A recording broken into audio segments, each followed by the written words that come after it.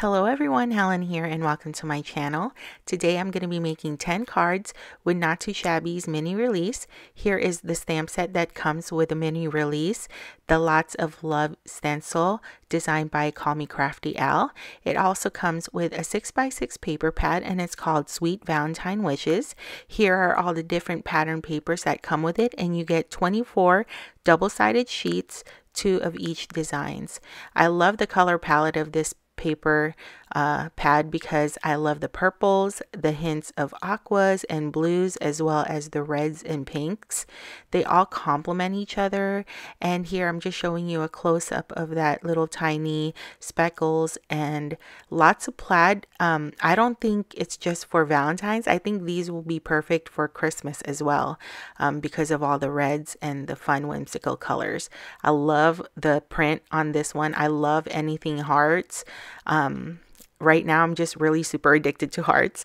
And last but not least, you'll get a pack of ephemera. This pack comes with so many cute gnomes. I'm just like, wow. It's like the detail on the gnomes are just so adorable and will go so well with the paper pack.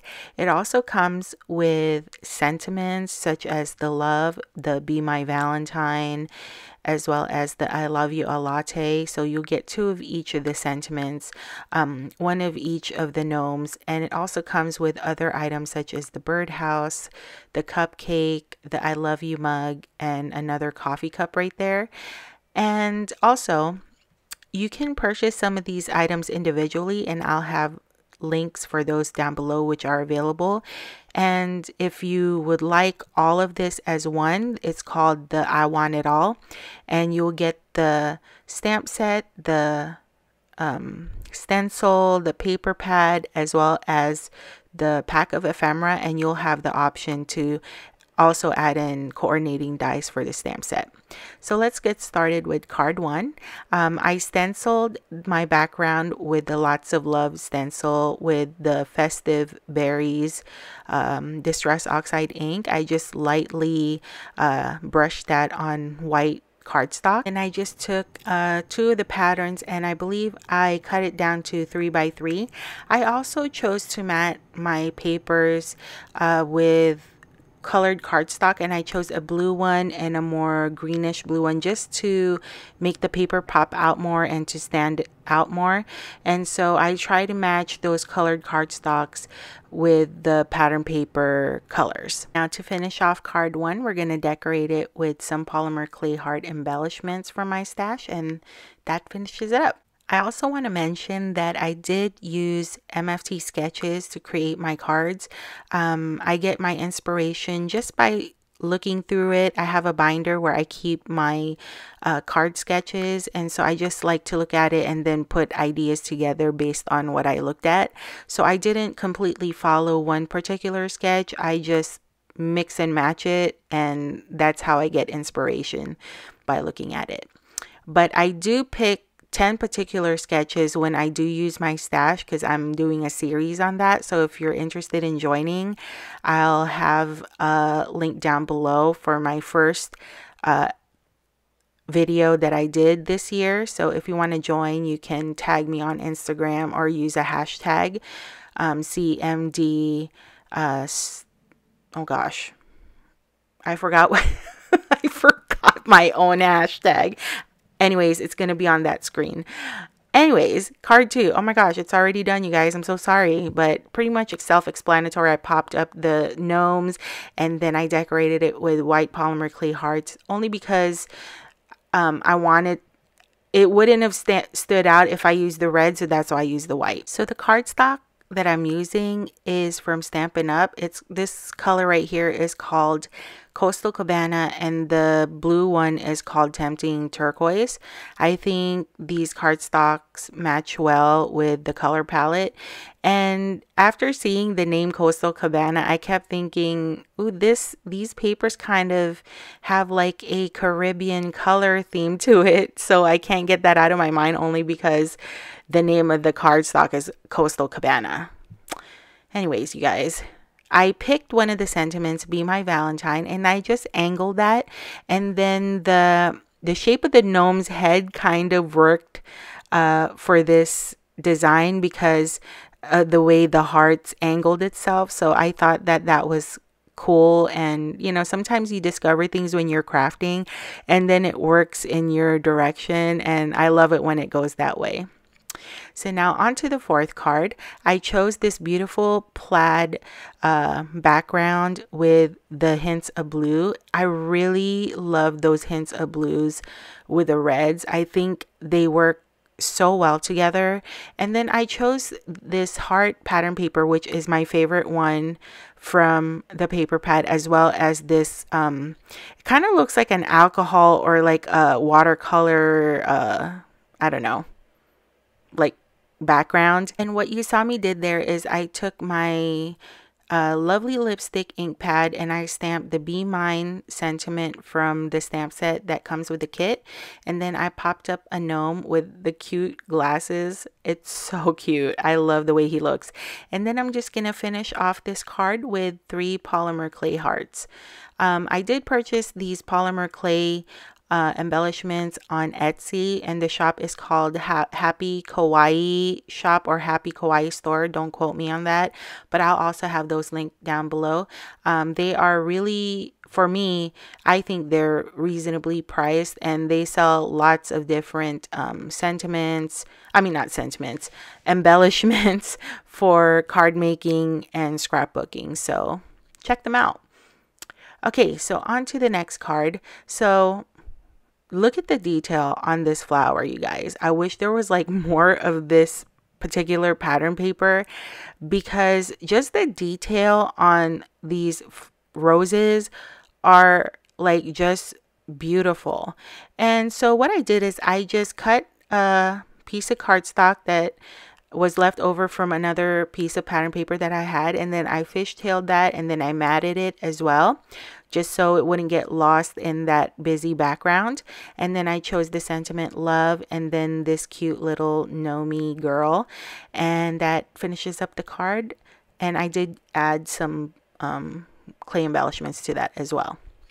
So on to card 6. You know what I was thinking, you guys?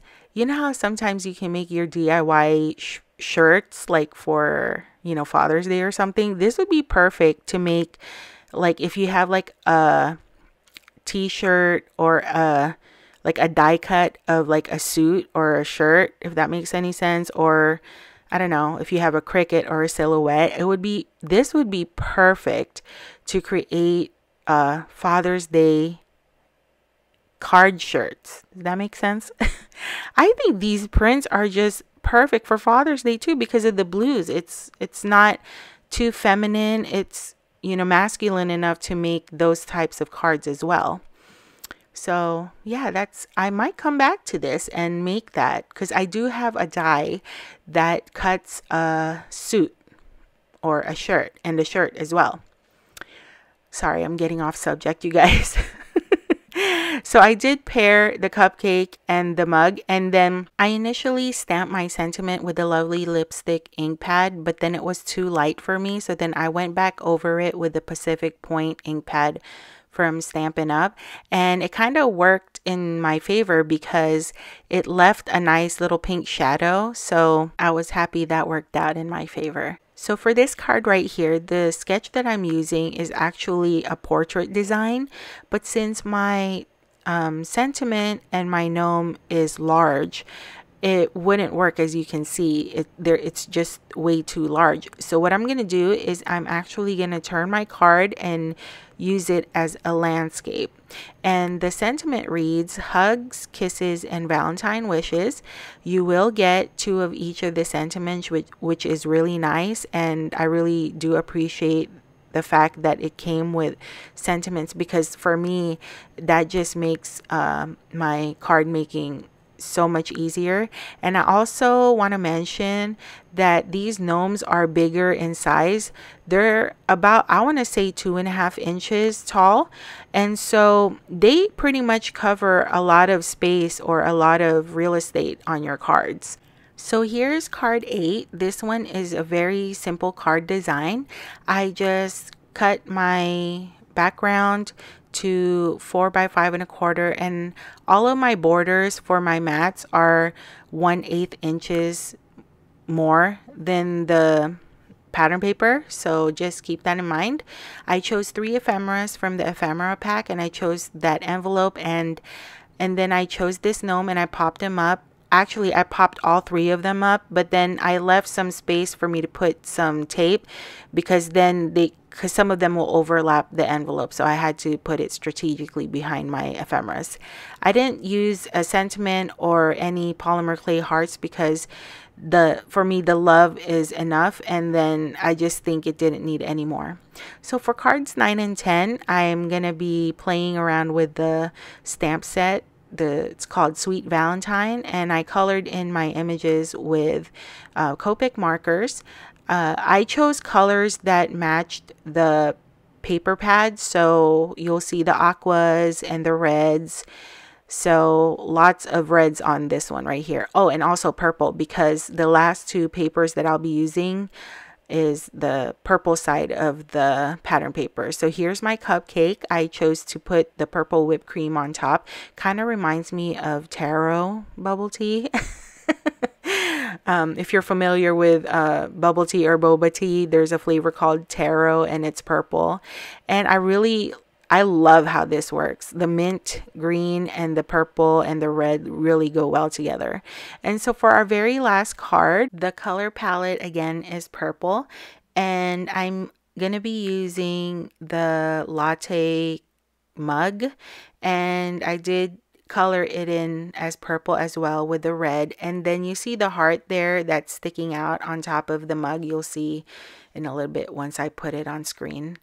I took my X-Acto knife and I cut a slit inside where the whipped cream is, and then I just insert the heart lollipop in there, so it looks like a little decoration in the mug. And then I paired it with this cupcake, and then I popped up the colored image as well as the cupcake, and then I stamped the sentiment yum with the lovely lipstick ink pad. And then I'm going to decorate this with white polymer clay hearts, I believe, or maybe red, but I think white. Yes, white. Well, this finishes up my process video. I hope you enjoyed it, and if you did, I hope you'll give this video a thumbs up, and I hope you'll subscribe. I will have all the supplies linked down below, and if you have any questions, please don't hesitate to ask. I will see you on my next video. Thank you so much for watching. Bye.